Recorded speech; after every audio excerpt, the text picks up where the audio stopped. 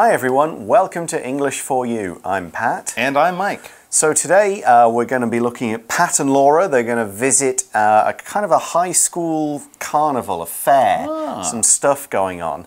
Now, I'm from Nottingham in the UK, and one of the things that my hometown has is one of the UK's biggest fairs. It's called Goose Fair because hundreds of years ago, like 1,000 years ago, people sold geese there. They just brought, you know, everyone brings them to the market. There's a big market for animals. And that's evolved over the years. There are still goose statues around, but now it's just a huge fair with rides, with food, with drink, with sideshow games, with all sorts of stuff. It lasts for 4 or 5 days, covers an enormous space just slightly to the south, I think, of the city centre.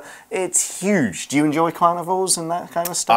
I do. I've never been to one that's dedicated to large ducks, but it sounds like a lot of fun, and people will have festivals, carnivals, things like that for almost any reason they can think of. That's right. Be it Oktoberfest in Germany or Carnival You've got Rio. what's the winter festival thing somewhere in Quebec? There's a winter festival in Quebec City. There's Winterlude in Ottawa, Ontario, and in Montreal we have a lot of our festivals during the summertime because the weather's that's a smart idea. a little bit warmer, and they're sort of dedicated more to art and music. We have a jazz festival and a comedy festival as well.